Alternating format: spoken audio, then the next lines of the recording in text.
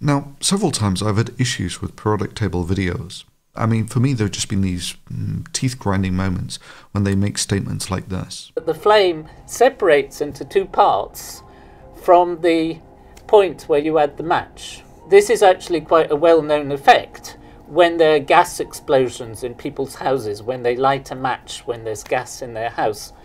Very often the person who lights the match is okay because the explosion spreads away from them and it does huge damage, and they're left in the middle feeling a bit stupid because the house has gone. Not so sure about that. You see, the thing about fuel air burns is they will happily run to a couple of thousand degrees Celsius. That's getting on for half the temperature of the surface of the sun. That is, if you were to wade into such a mixture and set it off, you would probably be looking at 100% burns. Secondly, fuel air detonations are associated with fearsome pressure waves. For instance, the hydrogen-oxygen detonation produces about a 7-atmosphere pressure wave. And just to put that into perspective, blast injuries to exposed personnel, represented by this dummy, is usually severe over 3 psi. Here it was 6 psi. With the hydrogen-oxygen detonation, you're looking at about 10 times this. So for me, the most likely explanation of this observation is that if you have 100% air here and 100% gas over here, there will only be a very small range where you'll actually get a detonation. That's basically where the reaction's proceeding faster than the shockwave can propagate in the medium.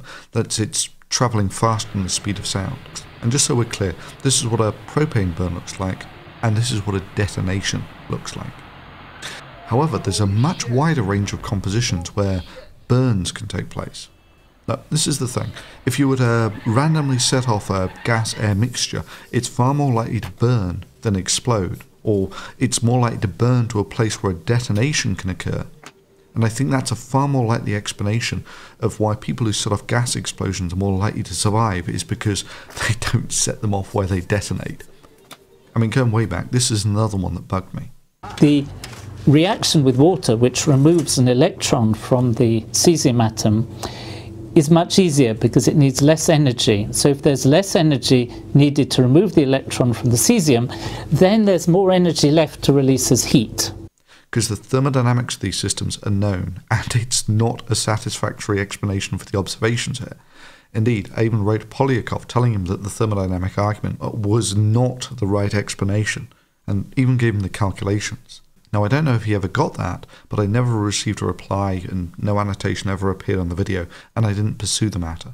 I mean, for me, even back then, the real interesting question was, how do you get a heterogeneous reaction to proceed at detonation type speeds? I mean, even on this high-speed video, where the frames are about 4 milliseconds apart, it's there one frame, and it's gone the next.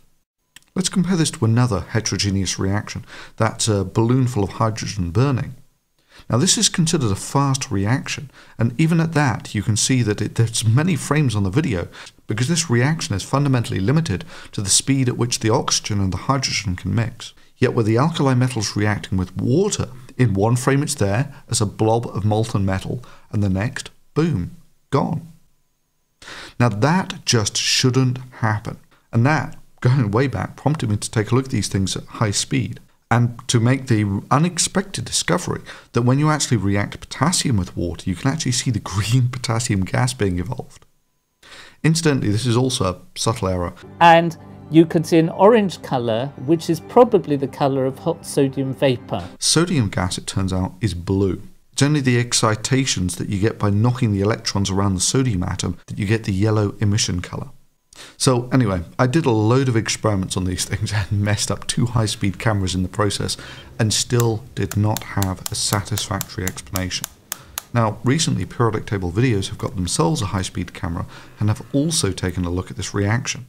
And I found these videos fascinating, partly because their camera is a lot better than mine. Looks like it's running at about 1,000 frames per second, and even at that, one frame it's there, the next frame it's gone.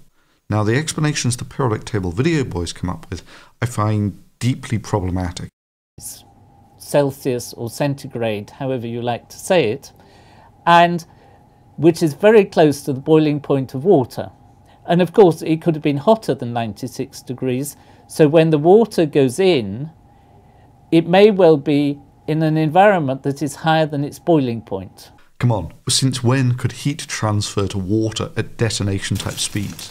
Look, even when you put water on a hot stove, when does it ever detonate?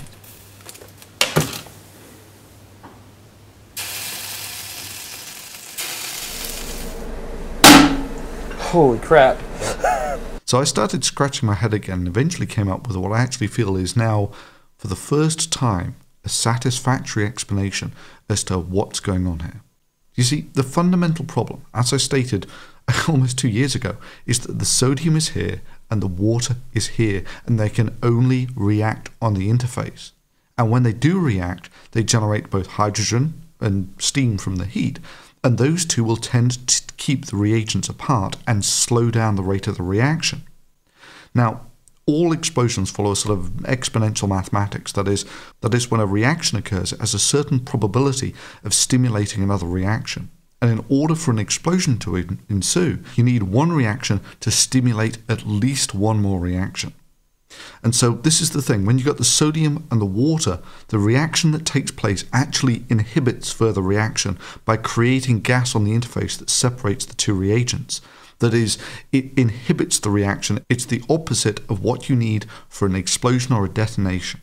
However, it's when you start drawing it like this that you realize that when you get this reaction on the surface, you've actually sown the seeds for a Coulombic explosion.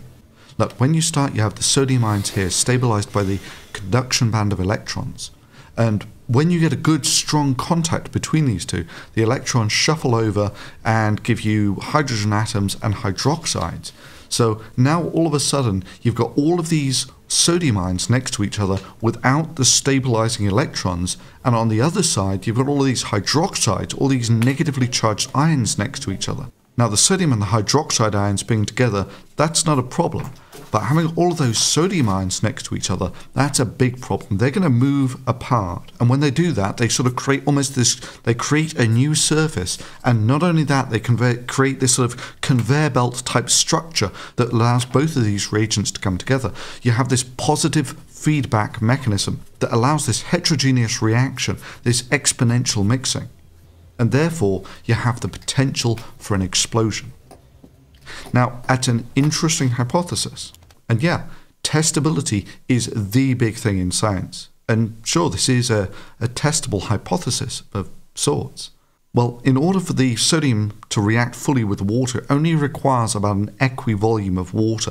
So the whole reaction is going to take place in a volume about the size of the sodium droplet. And then once you get this good contact, this expanding interface is created. It's just going to pan out and consume the whole of the blob of sodium and about a similar volume of water. And it'll pan out, I think, in a plane. And so you would expect something like this. Indeed, you could even argue that you see this in one frame on the Nottingham video, where you have this rather strange, apparently planar shockwave that comes out. Then, of course, once all this reaction has taken place, you have the hydrogen that's generated starts to expand, and that's what blows everything apart.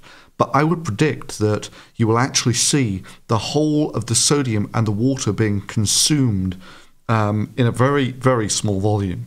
However, in order to see this, you would need better data. Look, I'm looking at 300 frames per second here, and one frame it's there and the next it's gone. But from this, I can estimate that you would need something in the order of 10,000 frames per second to have a good chance of seeing what's going on here.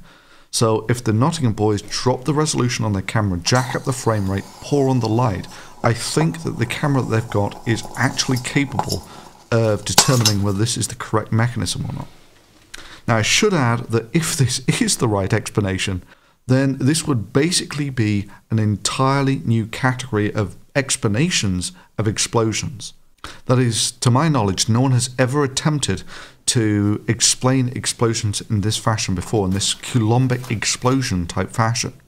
And if this is the discovery of a new mechanism, there may well be some very interesting properties associated with it. And this is really important. It goes to show how something as simple as the reaction of sodium with water, something that has been taught in almost every secondary school on this planet by tens of thousands of teachers for the best part of the last 100 years, and yet they've all missed with hindsight, what is the bloody obvious?